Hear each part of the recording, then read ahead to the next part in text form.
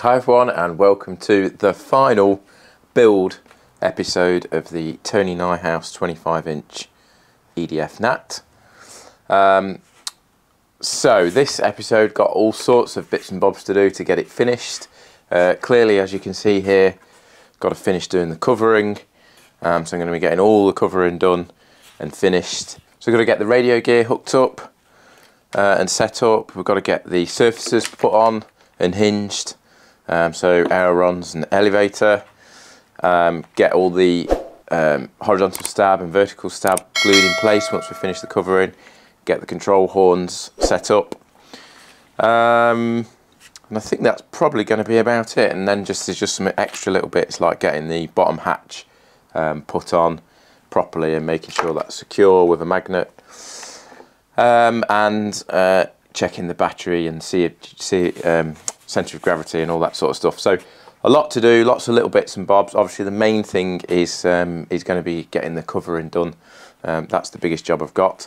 So if you're interested in watching this, then I'll set a playlist up because I've got I think I've got about 7 or 8 or so videos of the build. So if you're into that sort of thing and Balsa, then you know, have a look at my playlist and look at the build videos. And if you haven't subscribed, then please click the subscribe button, and if you like the video, then give me a thumbs up, and that really helps me out as well, helps me build my channel on YouTube. But yeah, it'd be great if you subscribe if you haven't already.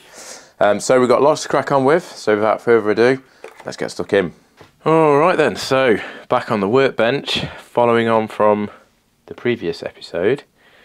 This episode is the final episode in this series, as I've already said, and this is going to be mainly getting it covered is the biggest task I've got, and then once it's covered I've got all the little bits to finish off. So for example, I've got to put the hinges, mount the surfaces, put the hinges on for the ailerons for example, and then hook all the radio gear up, get the control horns, like these little control horns, fastened onto the elevator and ailerons. So we've got to get all that done, but the first biggest job, as I've said, is to get this whole thing covered. Now in the instructions, and I assume Tony's written the instructions, what he's said he's done is he's glued the cockpit or canopy in place, or fastened it in place, not quite sure how he's fastened it on to be honest, and then covered around it to kind of seal the canopy in, which sounds like a nice idea. The problem I've got is I don't think I'm that skilled with doing the covering. So what I'm going to do is and it does say you can do either way, it's personal preference really. So I'm going to get it all covered first, and then obviously I will actually cover over this section, but then I'll cut it all back with my knife and just trim around here. I'll get this lined up where I want it, and then draw around it again with a Sharpie or something, and then just cut the film away, which will just leave a nice neat area where this olive green is. And I've not detailed the cockpit or anything like that. I'm not putting pilots in. I'm not always a huge fan of pilots personally, but I have got something I'm going to do to this area with the radio gear, which should make it look a little bit better than just leaving it completely plain, because there's going to be a few flashing lights and bits and bobs in there, so it should look quite good from that side of things. And what I've done with getting it covered is I actually spent about half an hour or so just sort of staring at it last night and just trying to figure out how I'm going to cover it, because it's one of those things where you need to plan it out and decide which bits you're going to do, because ideally with covering you always kind of want to do the underside first and then lap the top around it, if that makes sense. So what I did was let's take that little servo out because it's falling out, that one. I've actually numbered the areas, which you probably won't really see on the camera, but I've just done it with a pencil, and that's the order I've decided I'm going to do it in. So I've got this bottom front section here, this is number 1, so I'm going to cover this first, and then also this back section here is going to be number 1, so that's going to be covered first, and then number 2 I've got this section here. So it's the sort of bottom of the side pods going back around this area here, and then coming up to, oh actually now I've put number 2 as all this in fact along here, so basically all the underside and side of the side pods, and I've kind of just put a line here, so I'm going to do that bit there, just lap it around the back there as well. Sorry you can't see that, can you? Bear me a second. So what I'm talking about is doing these side pods and bringing the covering up to here, and then it'll lap round the back there as well, and it'll lap round the underside here. So that's the second thing I'm going to cover. Third section, there's an upside down 3 there. So third section is I'm going to cover these front side bits. So that side there. That's going to be what I'm going to do third. Fourth is going to be the underside of the wings. So both sides obviously, underside of those. And then number 5, top side of the wings. So going along here, not sure whether to do, no, I'm just going to do the top side of the wings. So it's probably going to come, I'll bring the covering up to this kind of edge here, and probably do the top of this section maybe, but I don't actually know. I think I'll literally just do the wings. And then the final section, which is piece 6, is going to be this whole top section that I'm going to try and do. So I'm going to try and do this as one piece, blending all these side pod elements into it. The front of the intakes here, top edge, obviously all this right down to the nose. And what I'm probably going to do with that, with it being quite a big sheet and it's got some complex shapes, it's got the turtle deck in there and some fillet pieces for the fin. I'm going to put it over, tack it into place in various areas, make sure it's fairly tight, and then I'm going to get the heat gun on it, my film heat gun, and go over it with the heat gun to try and get it to shrink over all these areas. That's the plan anyway. If it doesn't work out, I'm going to have to, take it off and maybe do this in a few more pieces, but I'm hoping to get all this done as one piece, and then that will overlap nicely over the wings and that sort of thing, so hopefully it should look alright. So I'm going to crack on with that. I'm not going to film it because it's just going to take a long time, but I will show you, I'll come back when I've done each or a couple of the sections, just to show you how I'm getting on with the progress. And obviously once I've finished it, we'll have another chat. So leave that with me and I'll get cracking. Okay, just a quick update to show you where I'm at with the covering. Excuse this cable that's in the way here, that's connected to my iron because I am in the process of doing some covering right now. But that is where I'm at. So I've done the whole of the underside, both wings, and I've done this front nose section here as well. I was going to try and do that as a whole piece, but I thought actually it makes more sense just to get this piece laid on here as well. And I've left it sort of loose around here because I'm going to cut that away when I got the canopy on, and same here with these side bits. This is all going to be cut away when we've finished it and got the canopy on. But yeah, I'm really pleased with the way this is turning out. Excuse me, I've got a bit of a sort of cold at the minute, so voice keeps going, but I'm really chuffed with the film. The film's going on really nice, really sort of impressed with this J Perkins stuff.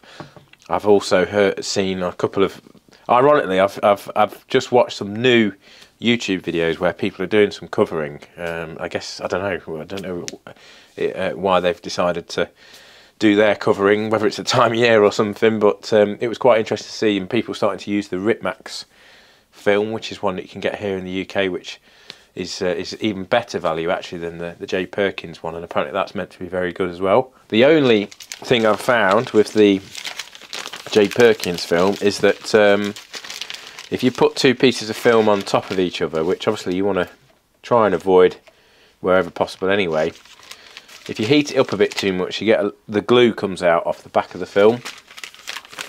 So this white glue comes out and leaves, you can't really see it. I've only got it in a couple of places, sort of along here. I don't even think you're going to see it, to be honest. It's very minor. So that was the only thing I was thinking, oh, that's a bit of a shame, but that's obviously what happens when you put the two bits of film on top of each other and the glue melts out underneath. But apparently, I've seen it again off it was actually an older video on YouTube, someone just sort of showing you doing some covering.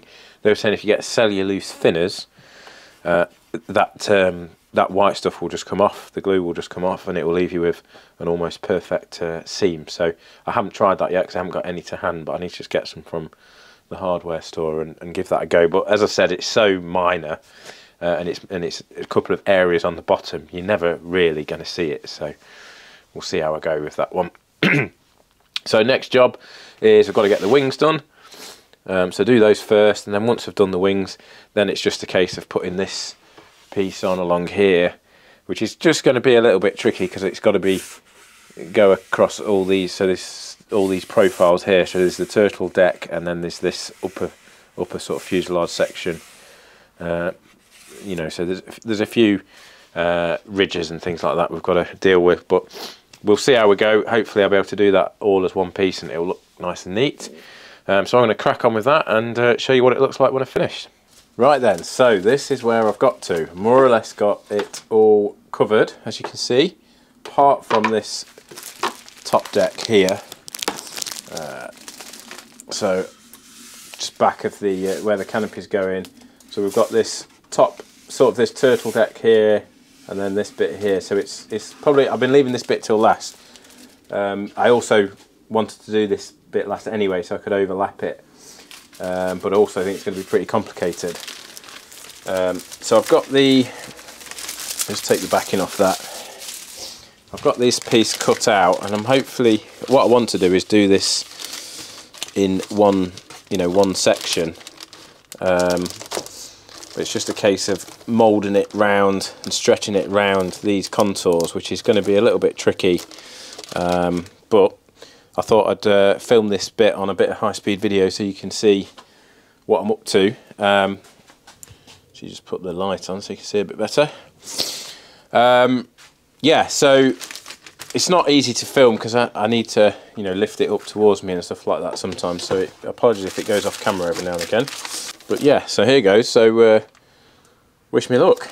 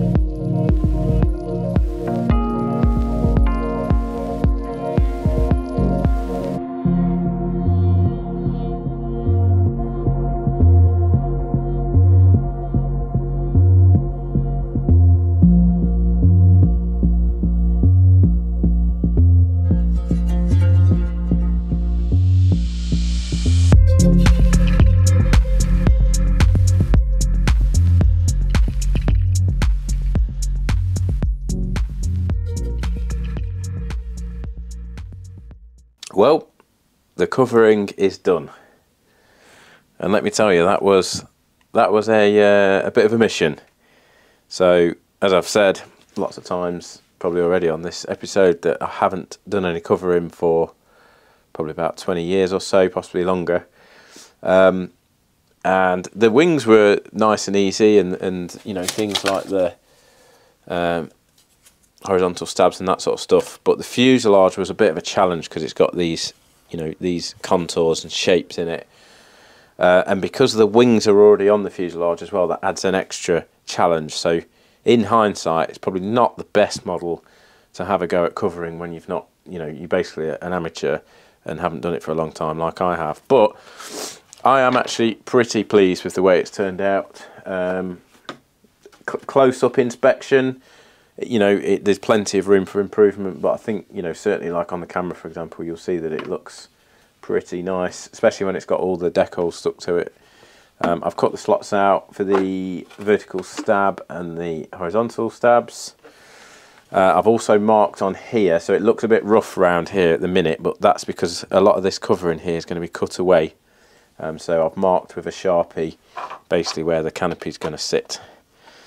So I've got to cut that film away there, and then just touch it up in case it pulls away some of the paint that I've put on. That's fine if it does that. And then what I'm going to do, once I've fastened the canopy on, or indeed I might use this to fasten the canopy on, and that is I've got some black trim tape to put around here, so that will create a nice seal around the canopy. So I might, as I say, use that actually to fasten it on rather than try and glue it on or anything like that. But before I actually put the canopy on, there is I want to put some electronics in here. So basically what I'm going to do excuse me, is put one of these OHD co-pilot systems in, purely really so it's got the launch facility, which is ideal for, well, it's designed for hand launching, and also with it being a small model, it's got the return to home feature as well. So if I lose it or lose the orientation or whatever, I can flick the return to home on and hopefully get it back. But that's gonna, the main control board and the little GPS receiver are going to sit on here, and they've both got sort of flashy LED lights on, so I actually think they'll look quite good underneath the canopy there. So that's my plan for that.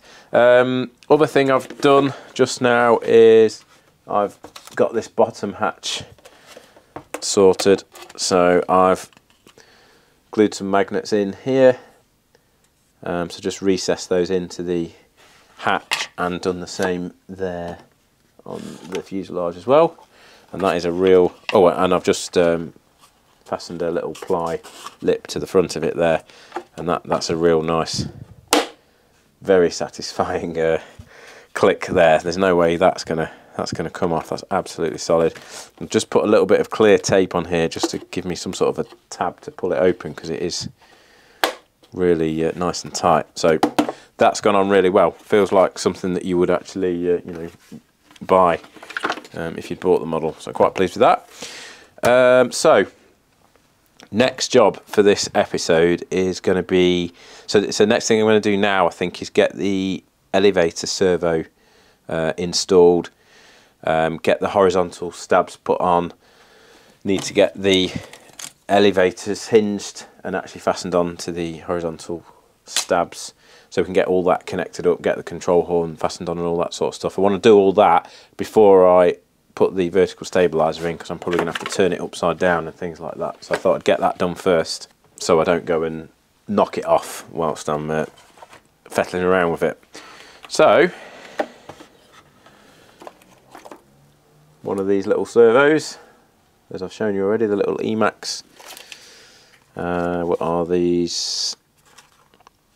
ES9052 metal geared and digital as well, so quite nice really for saying how small they are. They're only 6 gram, probably the smallest servos I've used actually, but they're still metal geared and digital, which is good. So we've got to get that mounted in here. So I've already got the rails in there, which I did in a previous episode, so it's a fairly straightforward task of just feeding this in. It's quite a nice snug fit as well. Okay, so the elevator servo's just gone in there nicely, so all I've got to do now is I'll put it in the middle. There's no need to have it offset or anything like that. Obviously I need to trim these snakes down a little bit as well, but I just need to get my little pin vise, drill a couple of holes in those plywood bearers, and then we'll get that fastened into position. So we'll get my trusty pin vise. Probably one like that I think will be ideal for this. See how we go. I might need to get the electric out actually, because it is quite thick plywood. We'll get some meat on it. It's better.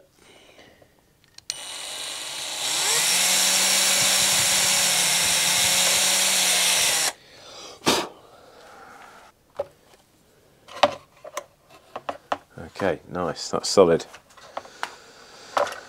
Good, okay, let's put these bits back in the box.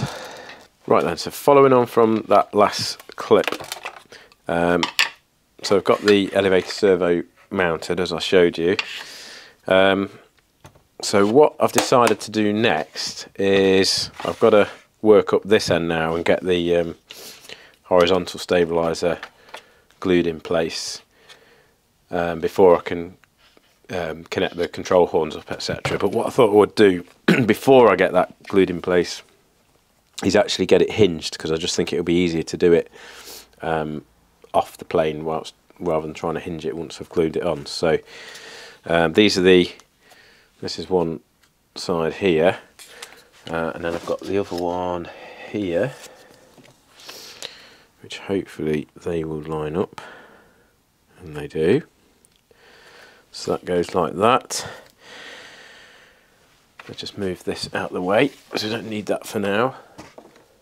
So what I've got to hinge it with in my pile of bits and bobs is some of these. So these are just the little CA hinges that have got like the flock on them to give them a bit of a coating. These actually work really well. I mean, I wouldn't use these on like a £500 model or something like that, but something like this, absolutely perfect. You just put them in with CA, and the CA really wicks into them nicely. And obviously to use those, I'm going to put 2 on each side because there's only little surfaces, but I need to cut the slots in. So I bought one of these the other day, which is the Dubro hinge slotter, and the main reason really I bought this, I remember having one of these years ago, but what I found with it is the actual tool that they give you, which is this thing here. They might have changed it a little bit, but it's really thick, I find, so it ends up putting like a massive slot in the Balsa, and it's often like, you know, too big almost for the hinge.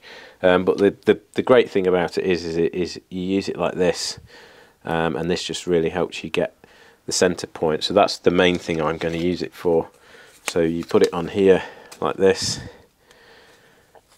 sort of clamp it on like that. It's a little bit fiddly. And then I'm going to just get my knife in there and just basically just put a mark there, and that will should be the center basically of the of this, which will be perfect.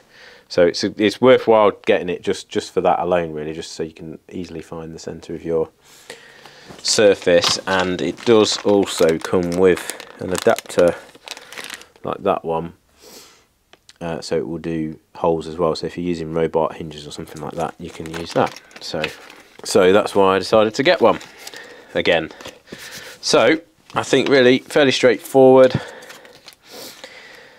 We just need to mark out, measure where we're going to put the hinges. So I'm going to have 2 hinges, so I'll mark that off. So obviously we want the slots in the same place on both the control surface and the horizontal stab. So I'll get that marked out, use this as I've just shown you, and then once I've done that I'll show you what it looks like before I actually put the hinge in. Right, so I've got these slots cut, and I've got the hinges in there. I've not CA'd these in yet, so I'll just get that done now. So they are in about halfway, which is good. And then we'll just get some of this, the real thin stuff, and then just wick that into the slot there. It's got a little bit too much on there, and already they are pretty much solid. So that's good. And then now I've got those glued in, what I can do now is, and I think what I'm going to do for this is I think I'm going to need a bit of a more accurate tip for the end of my CA bottle. So I'll just cut the end of this off there, should do, and then we'll put that on the top.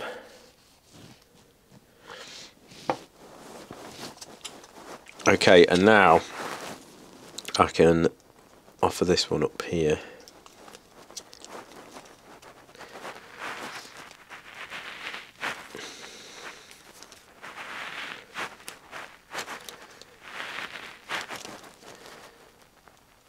did cut the slot slightly wider, so I can adjust this, get it into the right position. So I would say that's probably about right there. So I've just got like a 1mm gap or something like that running along there, which is good. Okay, so that looks good. So what we'll do now is very carefully make sure that's definitely even. I will wick some of this down into here. It should find that's got that already. It's absolutely solid. And then give it a bit of a wiggle. It will be obviously a little bit tight because the CA soaks into the hinge and stiffens it up. But once you've wiggled it a few times, it's fine. I mean, that's no problem there like that. And I might find the next time I come back to this as well, it's gone off even more. But sometimes you hear it crack a little bit when you move it, and then once you hear that crack, you know that it's nice and free. But anyway, that's gone in nicely there. That's absolutely solid, so that's all good. So what I'll do is I'll get the other one done, and then I will show you the next step, which is going to be basically getting these mounted, well, getting these glued into the fuselage. So that's what we'll have a look at next. All right then, so we are back in the workshop from that last clip. It's been quite a few, well, in fact I think it's been about a week actually since I last came in here, but I've been doing a few little bits. I don't want to make this, the last few episodes have been sort of 45 minutes. This one's probably going to be a little while, but I don't want it to go on for hours and hours, so I have been cracking on with a few bits. So I've pretty much finished the covering now, and you can see that I have the horizontal stabs glued in place. So just CA'd those in, and they're nice and strong and they're a good snug fit. I've also trimmed around here as well, ready for the canopy to go on, so that's all done. I'm not going to put the fin on just yet because I've still got a fair bit of sort of tinkering about to do with it, hooking up all the control surfaces and everything, and I figured with the fin on it's just going to be more difficult to work with, you know, when I turn it upside down and that sort of thing. I've also decided that I'm actually going to take the covering off this, and I've ordered some black covering because I've seen online, and I'll just quickly throw a picture up now. There's lots of gnats that are in yellow, but there's a couple of photos knocking around of the there's one scheme where the fin is actually black, and I believe from what I've read that was like the squadron leader's plane. And I think it looks a lot, yeah, I really like it. I think it looks pretty cool with the black fin. So I've decided to order some black trim. I need some black covering. I need some anyway for a future project I want to get done. So I'm going to recover this in black, and I think it will just help this stand out in the sky more as well with having a black fin rather than it all being yellow. So I'm really quite looking forward to doing that. I think it's going to look a little bit different to the other models that I've seen of this, so that should be good.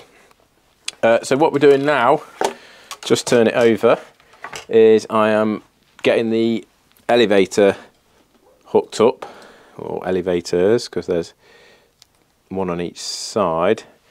So what I've done is I've mounted the servo, which I think you've already seen me do that, and I've just attached this ball link to it and threaded this snake through here, which has got a threaded rod on the end, and so I've used these ball links, so that's gone in there quite nice. And then I've got these control horns from Sleck to put on. So these are I think these are mini or small control horns, they call them, Sleck do. So yeah, they're quite a nice size. So I've got to put those on the back. I think I'm going to kind of put them, the problem I've got is I've probably made the snakes come out a little bit too wide, although they do bend in quite easily, but I don't want to put too much resistance. Obviously I've got to cut these down as well, but I don't want to cut them too far down. So I think I'm going to put the, well, let me just show you, let me just open a pack of these.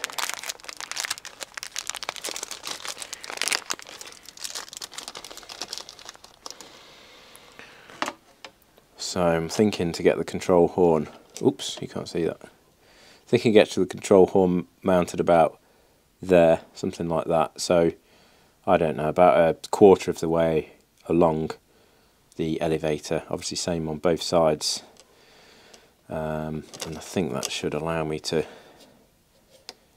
get that to sort of bend round, especially once it's cut back a bit. So that's what I'm going to do. So I've got to get these mounted, which are obviously fairly straightforward because they're small. They've only got 2 holes, so just drill the 2 holes in those and put the plate on the other side. So I'll get that done shortly. And get the snakes cut back. So get those cut back to about here, something like that. And then for this setup here, what I'm going to do is, so I've got that one attached already, which goes back to this one, which goes back to this side here. Because the snakes, they actually cross over inside the airframe. So this left hand snake actually operates the right hand, or whatever, or vice versa, I can't quite remember. But then obviously I've got the other side to do, and rather than putting 2 servos in, and this is what it says in the plans as well, I'm going to join these together. So I've got to cut this snake back a bit to reveal the inner, and then I'm just going to attach the inner to this inner. Not quite sure how I'm going to do that yet. I think I'm probably going to use something like a really thin cable tie and then some epoxy or something like that to secure it all in place. So yeah, just got to have a play around with that just to figure out what's going to work best. And then obviously get them set up at the back here so they're both level. The only other thing I'm slightly concerned about is these aren't the, because I've used those CA hinges, they're not like fully hinged hinges. They are a little bit tight. I mean, they're not that tight. I can move it with my little finger like that. Obviously there is a bit of resistance there because it's not just like a pin hinge or anything like that. So just a little bit worried whether that's going to, you know, it's because it's only a tiny little 6-gram servo, whether it's going to be able to move it or move both of them. But I'm sure it'll be okay. They're metal geared, so hopefully it will be all right. So I'm going to get all those bits done. So it's going to take me a little while, a lot of fettling around. Obviously got to get all these lined up, get them symmetrical and everything. So I'll get all that done and then we'll switch back when I've got that done. Right then, well, since that last clip, I've been on holiday. So it is taking a little while to get this done. Yeah, been away to a nice wood cabin in the middle of a forest in Cheshire with a hot tub. All very nice, very relaxing, apart from, you know, as relaxing as it can be with a 5-year-old little boy running around. So back at it today, and I think in the last clip I was getting all these, the elevator hooked up basically, and getting these horns mounted. I did make a little bit of a mistake on this one, so I think I said in the last clip I was going to mount the horn about here, and I mounted it straight as well, which was just, should have thought about that before I drilled the holes, but it meant that this was just at a stupid angle.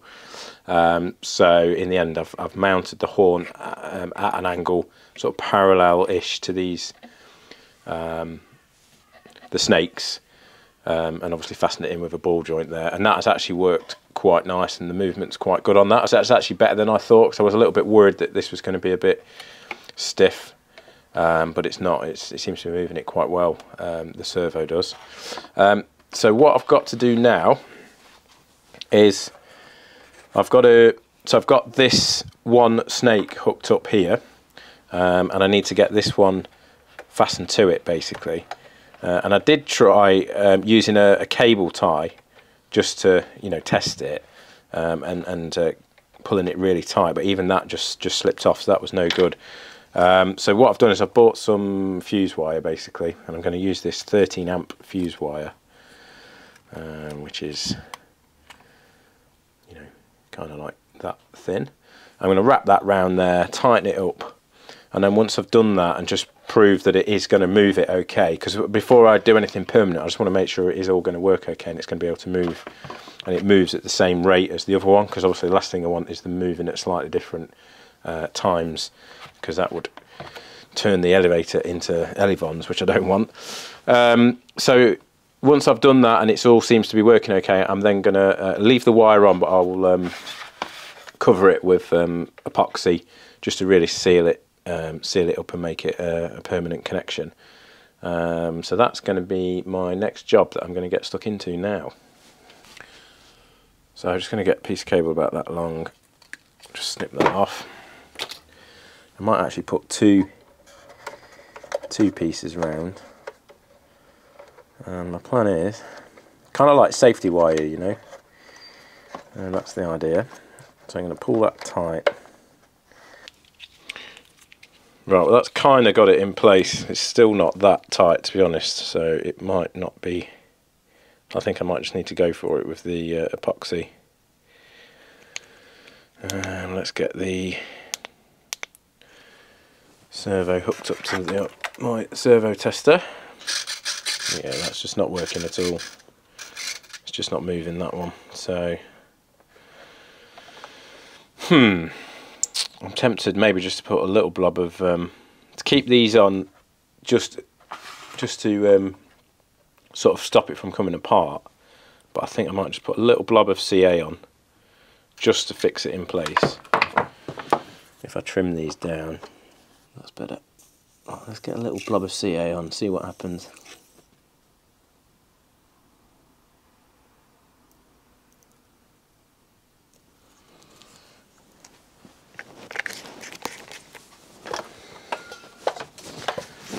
And then we'll just hit it with some kicker. Right, well that CA's gone off, so okay. I think that is working.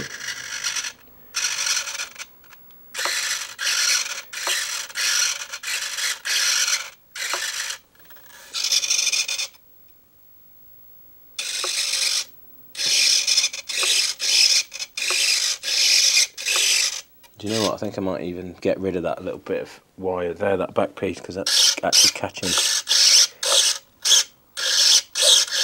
But I'd say that's working nicely. They're moving absolutely spot on symmetrical. Okay, good. Right, well, I think what I'm going to do now, guys, is I'm going to bring this video to a close. I know I did say at the start that this was the final build video, but I think it's going to go on for ages, because I've still got quite a lot to do, actually, because I've got to put the aileron servos in, I've got to get the canopy put on, get all my actual radio gear in, receiver, etc., and get the battery in and all that stuff. So I'm going to bring this one to a close here. But look out for the second part of this final video, if that makes any sense whatsoever, where we'll finish it off in that video. So I hope you've enjoyed watching this video, and you know, I hope you're enjoying watching along with this build series. And as usual, I really appreciate everyone that watches and everyone that takes the time to comment, and of course a massive shout out to everyone that subscribes to the channel. I'm hoping that we can get close to 1,000 subscribers by the end of the year. So if you have made it this far to the end of the video and you're not subscribed, it doesn't cost you a penny to subscribe. It's free in YouTube. You just have to have an account, that's all. So help me out by hitting that subscribe button, and then you'll, and hit the bell button, and then you'll be notified for when the next videos come out. So yeah, thanks a lot, guys, and I'll see you soon for the next one.